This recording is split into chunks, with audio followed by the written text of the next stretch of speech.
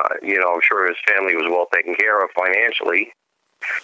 And some people think that's the way out, I guess. And it's tragedy. Yeah. Now let me add into this because I've really been scouring. There are a couple of people off the record who say that financially he was also under pressure. That he had these very expensive divorce settlements, and by losing the CBS show, he wasn't going to start earning again until the end of this year. Hello? Are you there? Yeah, I lost you for a minute. Okay, good. I got you back. So in other words, he was under some financial pressure. Now, they played an interview with him, with Mark Maron, and he mentioned suicide. He came right out and talked about the subject with Maron. He was spot on the subject, and he said like this. He said, he says, I got money problems. He goes, I'm not working right now. And he says, it does get dark. And he says, well, what about suicide? He goes, nah. He goes, I don't have the balls. So this is years, right. So this is what I'm very interested in. My angle on this guy was devastating to me because any human being who is trying to settle themselves in their head, whatever your childhood, whatever your DNA is, usually some kind of success will give you the resources to be able to.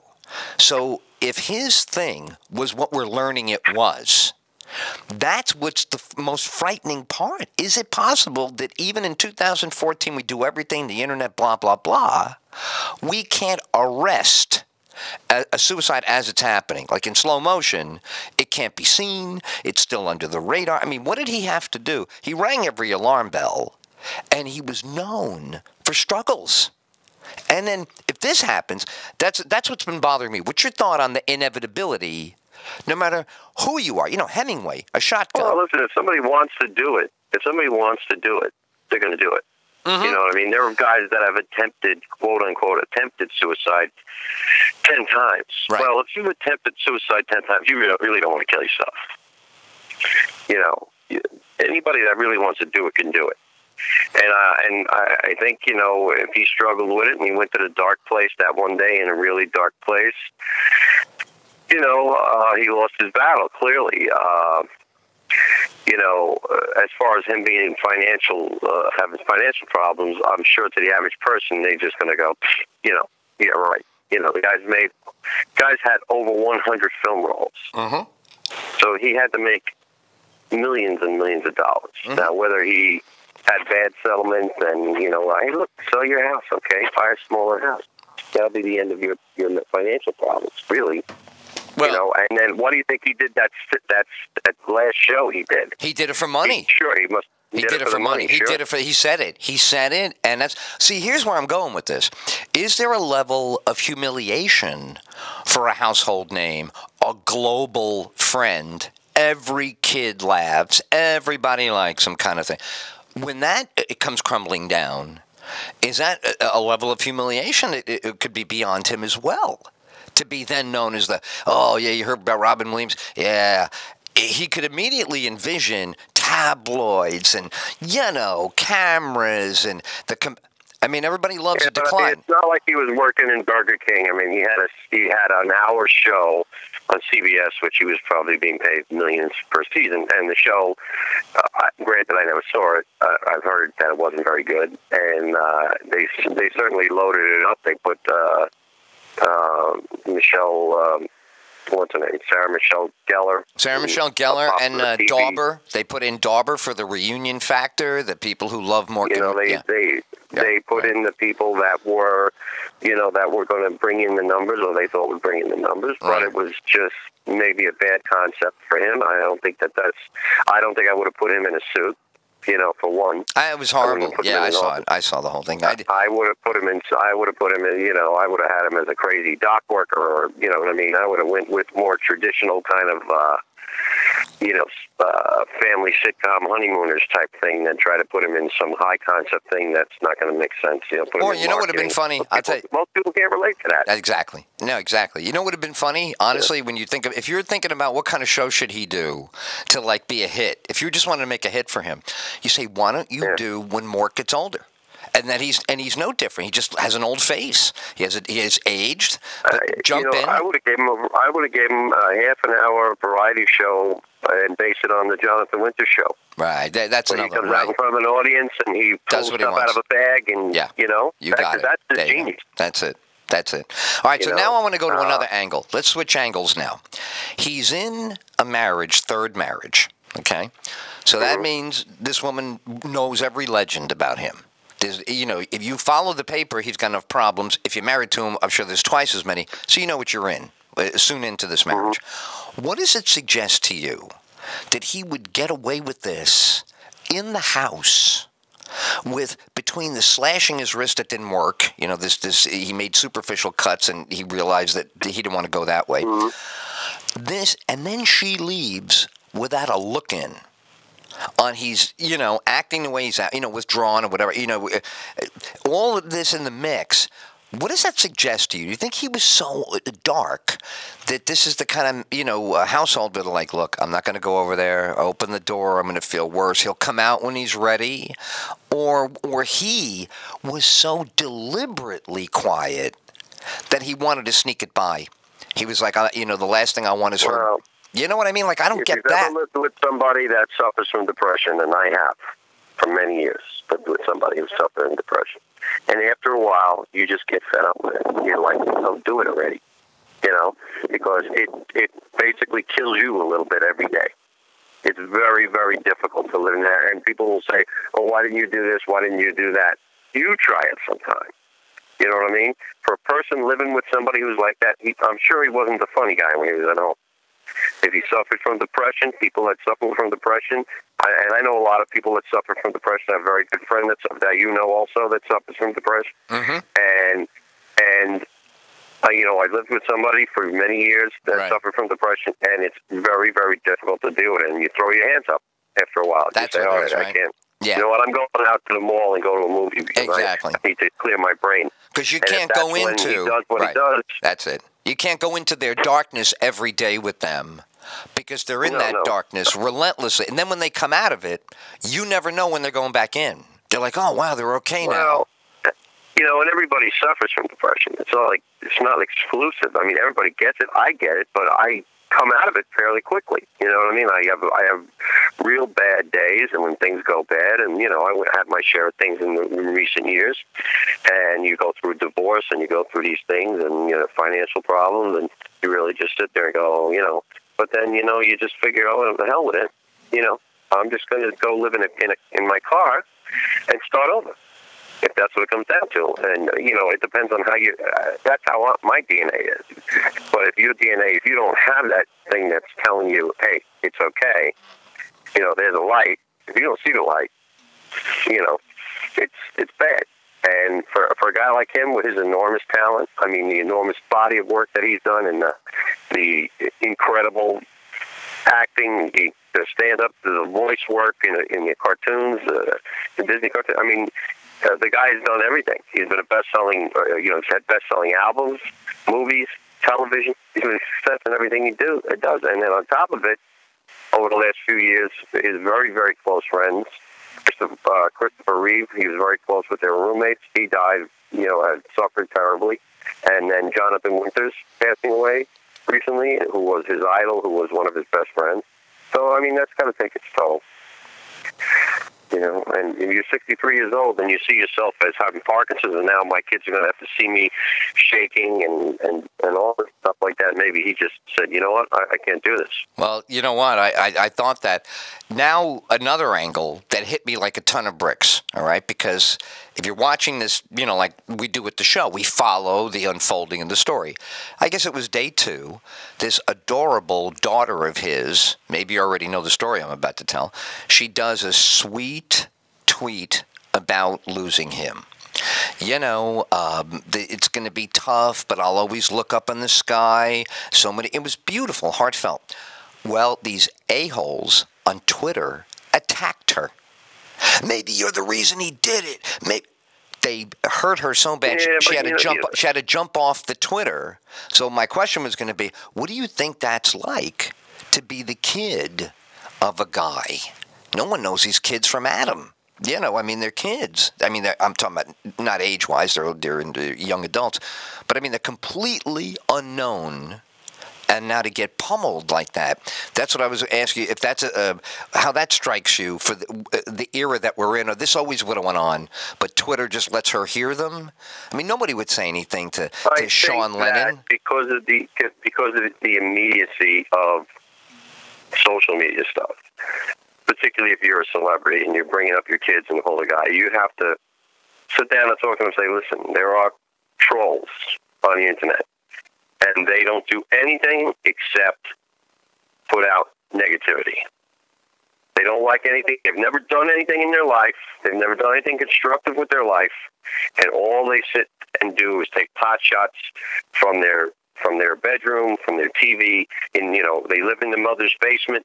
You know, these are guys that have never done a thing in their life, and all they want to do is say, "Oh, Robin Williams' latest thing was this, and then he did this," and or you know, in any form you put anything out there, there will be people that will put stuff out negatively. So when you're going to have something like this, you're going to get these little weirdos, these little creeps that if they wouldn't have the balls to say it to you face to face, right? You know, so they're going to go and they're going to go pick on a little girl.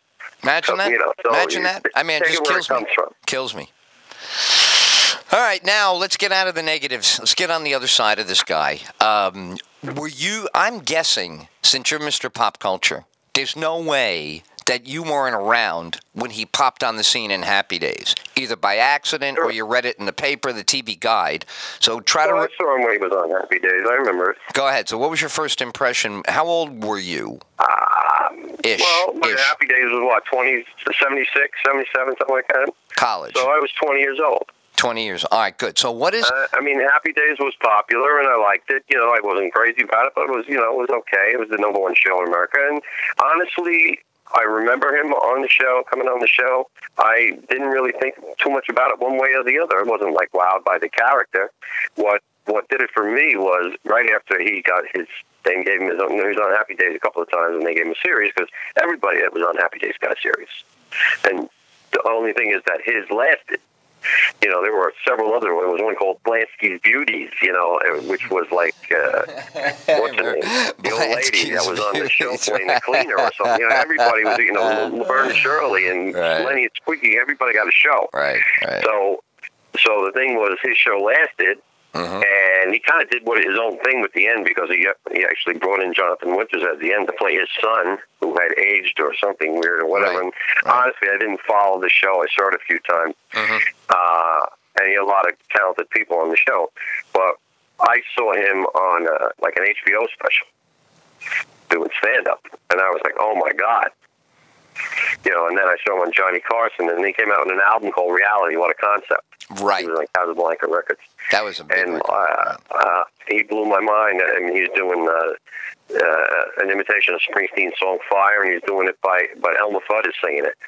Driving in my car. Yeah, exactly. On the radio. Right. I mean, I just thought this guy, and there's so much, talk about pop culture, there's so much stuff in there.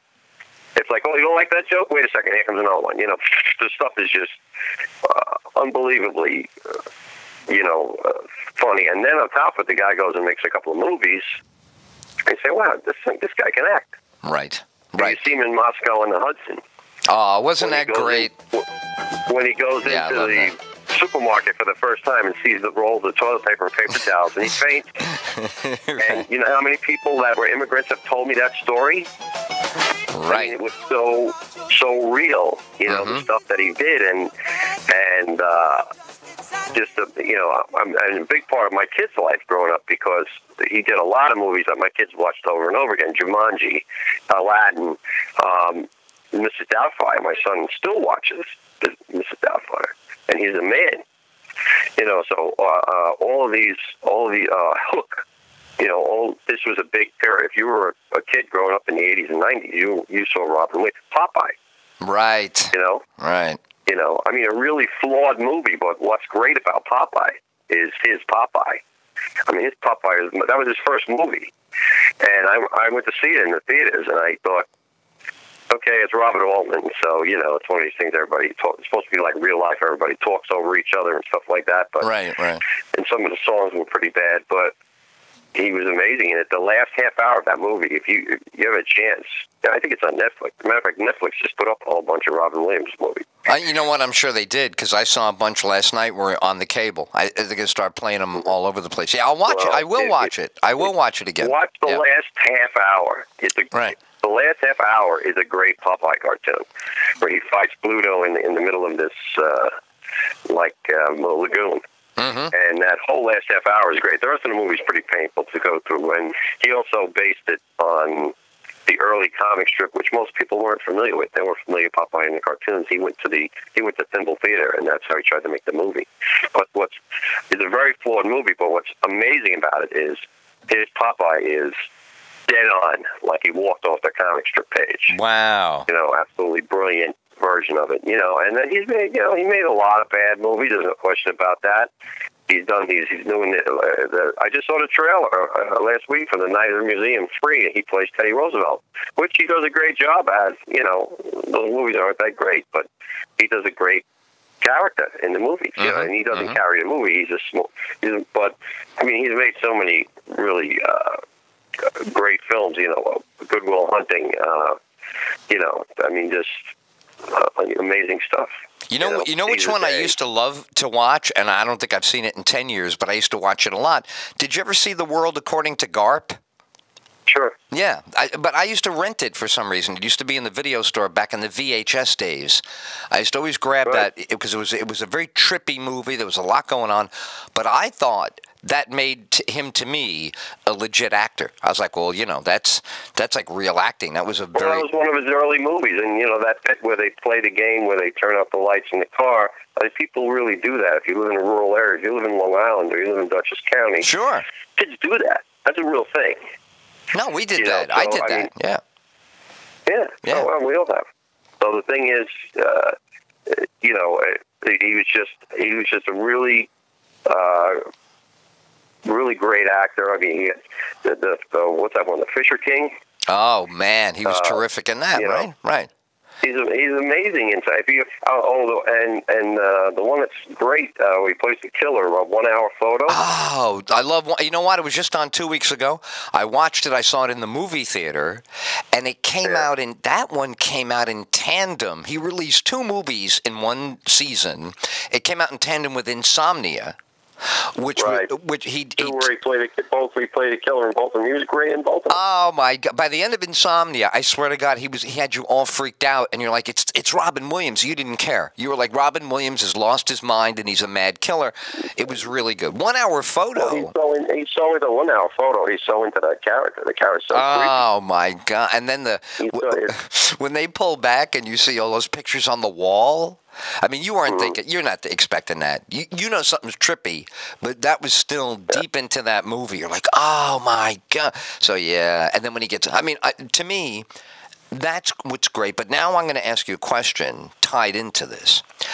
Because he's so superlative, and because he rides on, whether it's loud intensity in his comedy, or it's quiet but sizzling intensity in these films as killers and, you know, in the down low, does it follow that anybody who's that intense for 45 years in the public eye, from Juilliard right up to his last thing he did, is it impossible to be well balanced? I mean, could he really be okay and rev that engine?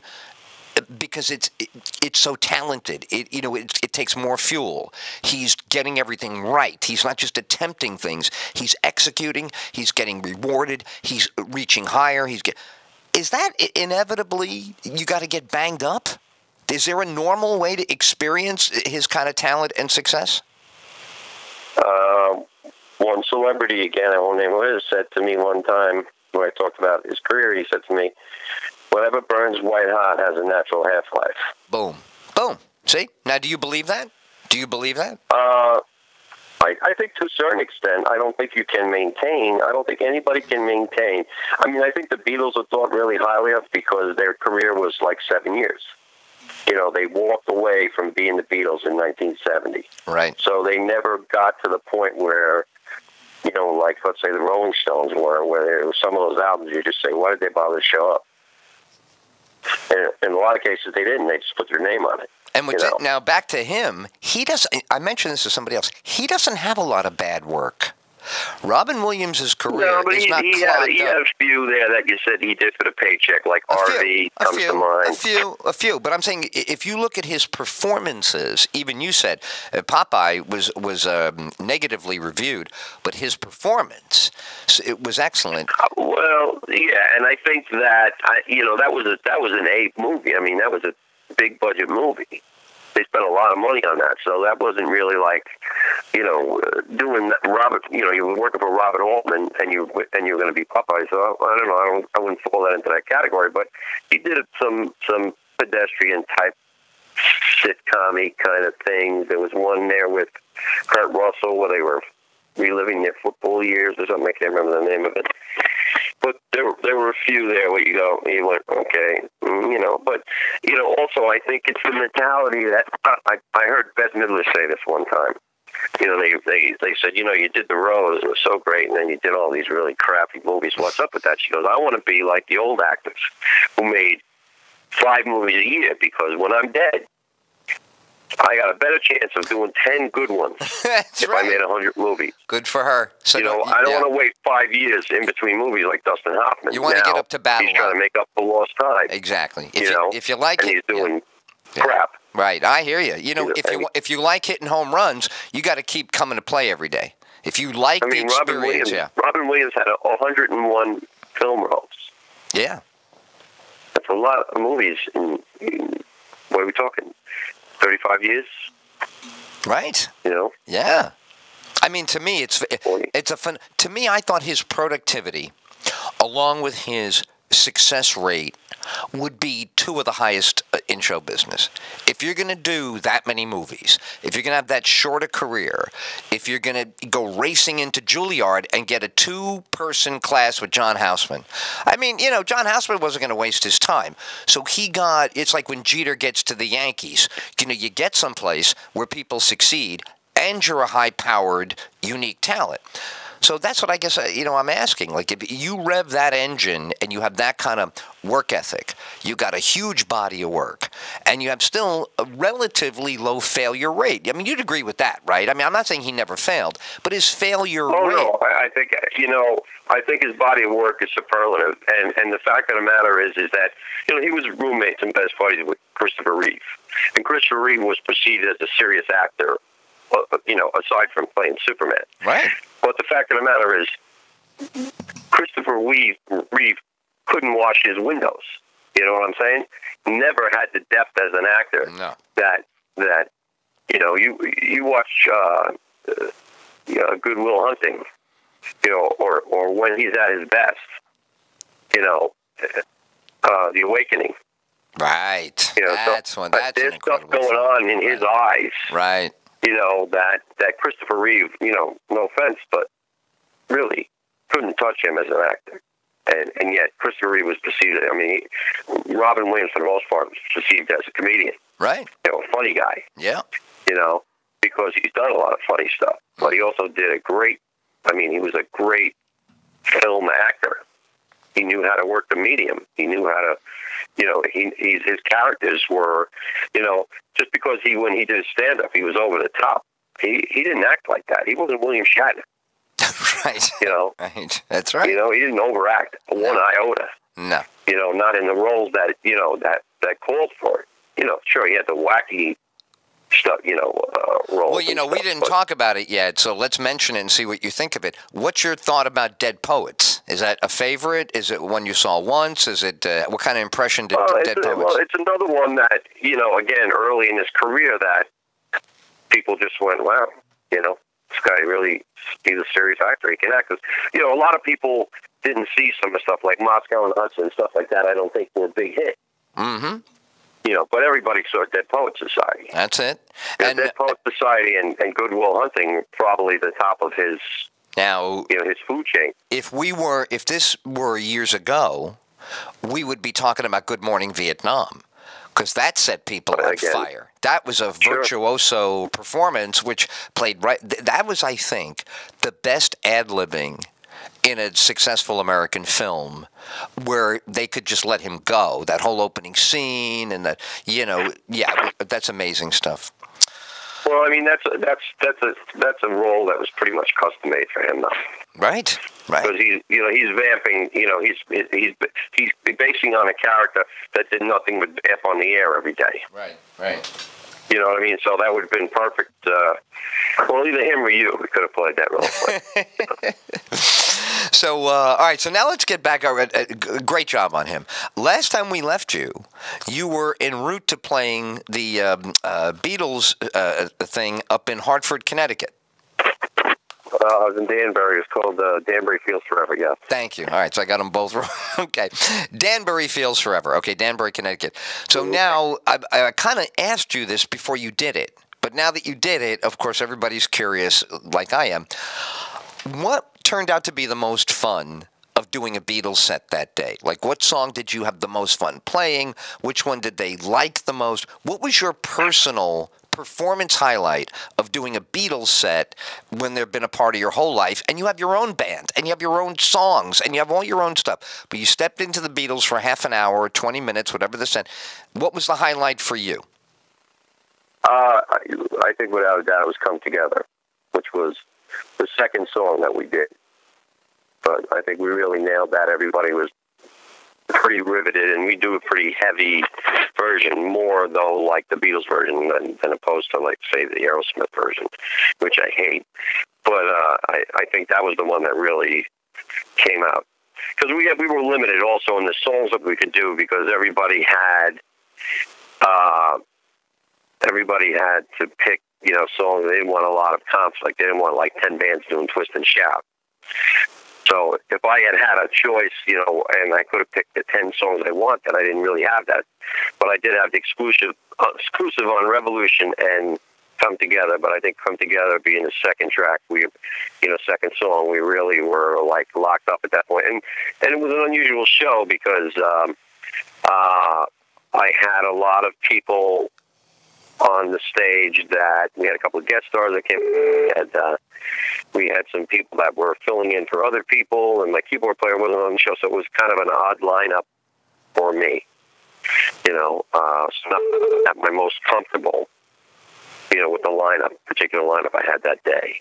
It wasn't Thunder Road, the A team, so to speak. I got you. So, now tell me what it is about Come Together that you like the most. What makes it a favorite of yours? From the Beatles version, what part of that song is it that you I mean, do you love the lyric? Do you love the riff? Or are they inseparable? Well, it's just got a very... No, I don't really... the lyrics are never what does it for me, but it's a very funky groove to it. The Beatles...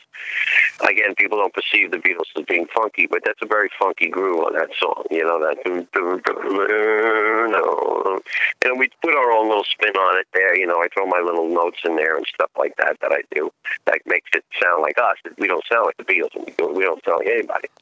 And we sound like us when we do it. But people seem to really like it. And people in the audience told me, because I asked people later on, because I was happy with some things and not happy with other things. And like I said, when we got a couple of last-minute guest stars, so we had to make room for them in songs, which meant we had to move people around from doing what they were doing. And to me, I was like, okay, I'll be a good guy. I won't complain. But I am hyper, critical on a subatomic level. So, you are. But that's like the only way you can get anything good. I can't take the producer's hat off for too long. Right. Now, how was your weather conditions? There was no rain. Were you drenched in sweat? What was your... No, it didn't. It drizzled for about 5 seconds. We got off the stage, and of course, it started to drizzle. Like, oh, here we go, and then it stopped. So we were fine. Oh, perfect. All right. Yeah.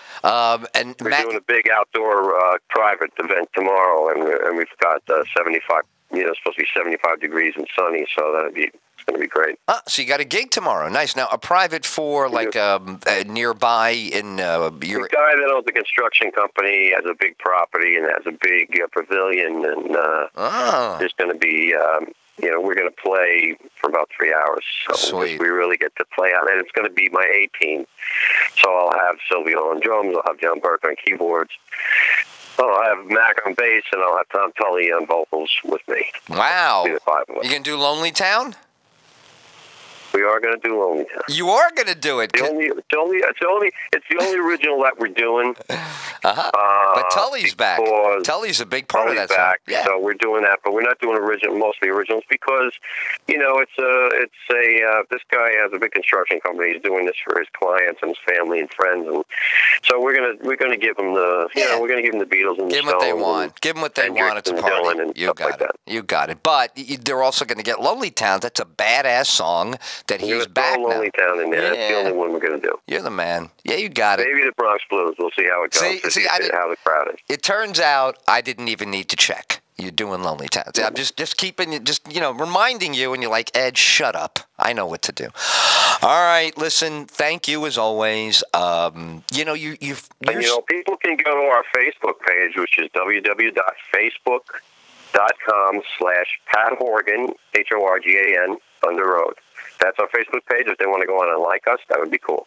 Beautiful. Now that's 3 words together. Pat Horgan, Thunder Road. Pat Horgan, Thunder Road. Perfect. So it's Facebook.com, Pat Horgan, Thunder Road, and they can go on there and they can like us. All right, sweet. Done. Now I got a new plug for you. All right, and then from there, anything is possible. All right, man. Have a good weekend. Great job. Oh, so when's the gig? Tomorrow night? Tomorrow afternoon. Tomorrow afternoon. I'll be thinking about you. All right, have a great one, man. All right. You got it. Knock it out. There you go. And Facebook. Now we got a cool, easy Facebook plug for Pat, all right?